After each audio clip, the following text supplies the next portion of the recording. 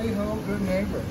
Today, I want to pick you up, oh my goodness, and show you what happens when you use these flexible drops. A lot of bad things could happen. You think flexible drops are easy. Well, they are easy in a lot of ways, but hard in so many ways. I like the adjustable hard drops that you can screw up and down. Flexible drops, if you can't access them after the sealing's in, well, I don't even want to think about what has to happen after that. The sealing has to come out is what has to happen. So here's a good example. Let me unclip you. And you will see, here's what caught my eye. We, at this company that I work for, did not do this TI. Of course, we did the shell. That is the shell, an empty shell. And another company did the TI. And what caught my eye was, you see these cups, they're supposed to hang down about like that. About a ½ inch down. And then you see them, and those are up kind of high.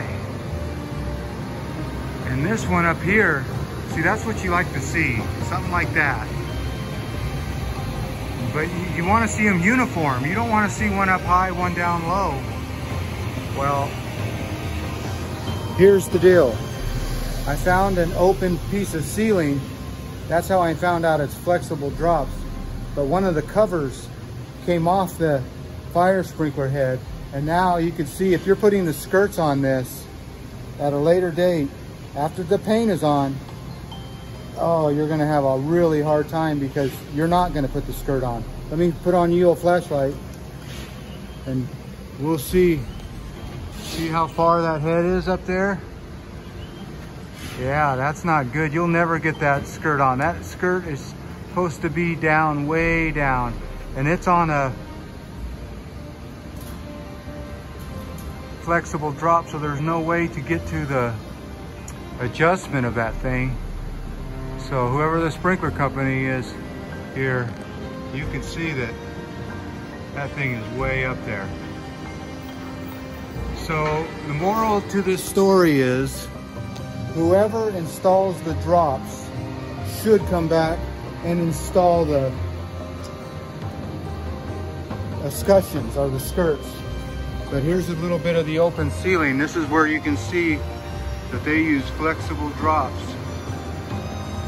So, like right now, they can still adjust that fire sprinkler head, and if I was them, I would. But this is not good. But whatever. Stop looking at other people's work and just look at yours. And make sure you do it right the first time. All right. Well, as always, I want to thank you for coming along with me on these heads cut too short adventures.